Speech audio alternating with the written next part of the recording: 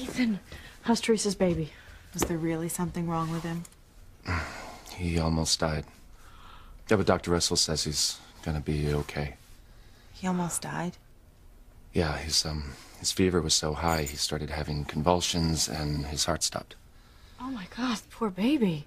But he's all right now, right? Yeah, thank God, he'll be fine.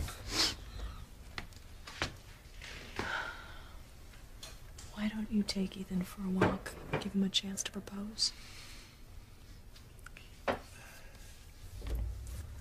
Ethan, you really look all worn out. Why don't we take a walk in the solarium, give you a chance to wind down? That's a good idea. Okay. See you, Sheriff. See you later.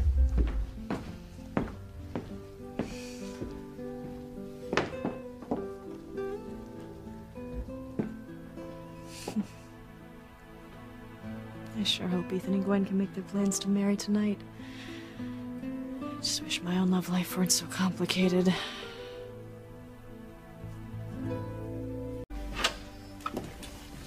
This was a good idea. I'm just tired from all the excitement today. I feel so bad that I didn't believe that there was anything wrong with Teresa's baby. I really thought that it was just another ploy for her to drag you away from me. No. Little Ethan really was in bad shape. But he is okay now, right? Dr. Russell said he'll be fine. Good, I'm glad. But now that the emergency is over, we can pick up where we left off. And I believe that you were about to ask me something.